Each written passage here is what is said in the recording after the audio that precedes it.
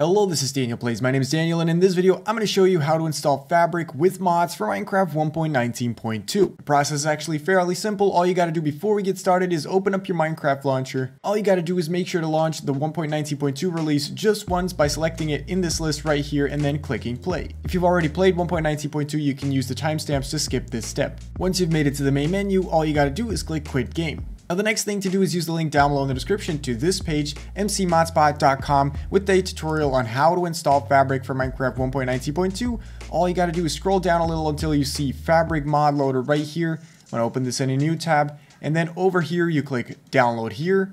If you're on Windows, just click this huge blue button, and if you're on any other operating system, just click Download Universal Jar. I'm on Windows, so I'm going to click this.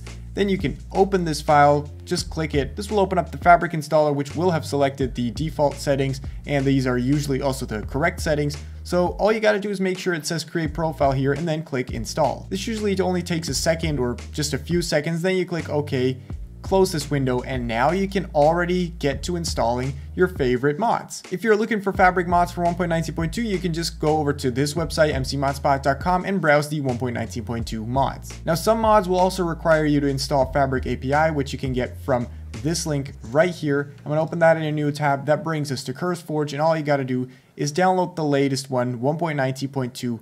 Click the download button right here.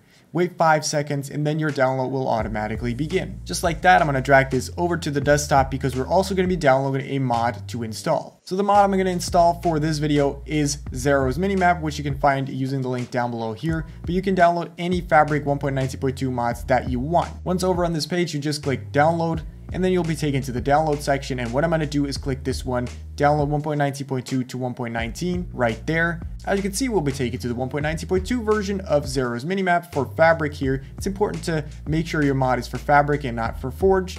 Then click download. Once again, I'm going to drag this mod over to my desktop because now what we're going to do is open up our .minecraft folder. To do that on Windows, you can either use the search bar or use Windows R, which is a shortcut that opens up the run window, and then you type in %appdata%, and then you click OK. If you're on any other operating system such as Mac OS, you gotta do a quick Google search on how to get to your .minecraft folder. Once you're here, you click the .minecraft folder. If you've never installed mods before, you right click somewhere, hover new, click folder, and you name it mods all lowercase. Now open up your newly created folder, drag in Fabric API and the other Fabric mods that you would like to install, and that's it. Now you can close this window, open up the Minecraft launcher. Now all you gotta do is make sure to launch the newly created Fabric loader profile for 1.19.2. Just select it from this list and then click play. Sometimes a pop-up may appear because it is your first time installing a certain version of Fabric or Forge or Optifine. Then you just gotta read what it says. Tick the box that says I understand the risks, and then you can click play and proceed to play in Minecraft with mods. As you can see, we've made it into Minecraft 1.19.2/Fabric modded, which means we've successfully installed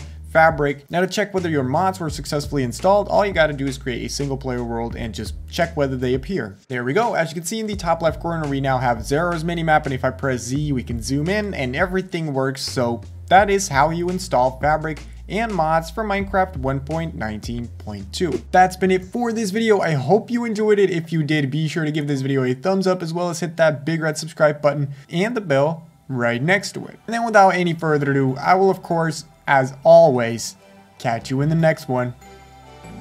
See ya.